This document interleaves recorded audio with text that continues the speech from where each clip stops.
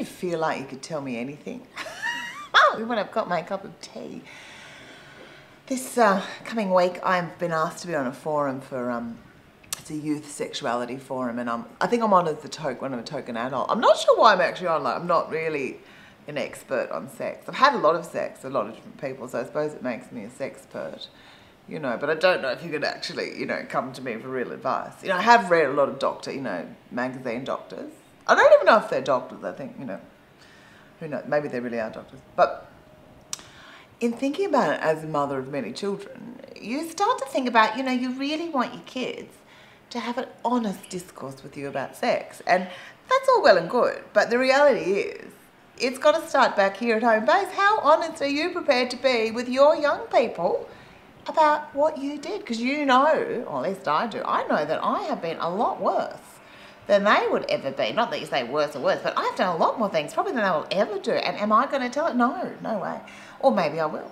Because there is this tendency, isn't there, like as much as we all go sort of chemical free, that when it comes to our stories, we like to bleach them and get the bleach out and sanitise them, because we're not going to tell our children the truth. And yet, we expect them to tell us everything. I mean, are you ready for the truth? Could you handle it without actually judging them or telling them that they're wrong? I don't know. Because I thought about my own story and I thought, oh, you know, I actually told my daughter, this is true, my eldest daughter, because she was, you know, interested in, you know, her boyfriend, you know, under the age of 16. So I lied to her. I told her I didn't have sex at 16. That was such a lie. I was actually her age. I'm so sorry, you know, but it's true, because I thought if I tell her that I, you know, also had sex at 15, I'm kind of like legitimising it. She goes, well, you did it, so I had to pretend I didn't. I don't think that's actually a really good approach. I could have just told the truth, which is that I had sex at 15 and it was bloody awful. You know, it was, oh God, it was terrible. It was just like this, oh. I think for the guy it was obviously quite good, but you know, in a country town, you know, having sex was like terrifying, because not like there was, you know, you would just sit there with this high level of anxiety counting down the days to your next period, because it was like the country town lottery. Like, you just watch your friends pop off. That's how they kept the sort of the actual numbers up in the country town. Now there's more access to contraception. Country towns are dying, but in the old days, you know, I had a friend. She had 3 children by 16. Her first at 13. Another friend of mine found out she was pregnant and about to have a baby 2 weeks before the delivery date. And another friend, she was a real sweetheart. She got pregnant at 16. At least she was the right age.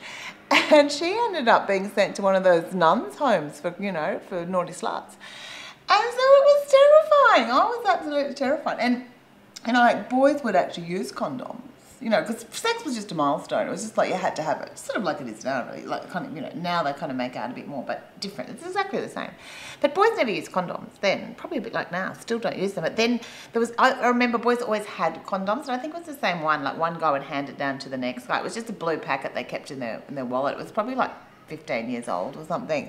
No one ever, they just put it, because when they opened up, it looked like they were big men with their big man condom in there. Like, yeah, I have sex, I'm really responsible. Like, I don't think I ever met a guy that actually offered to use a condom in those. They wouldn't bother. If they actually wouldn't have time to get it on, if they even knew how to use it. And it's probably so old it would have just disintegrated into dust, you know, because they all have that, you know, belief system. I remember then was all about, you know, why would you use a condom? It's like having a shower, you know, with the raincoat on, which now actually sounds quite kinky.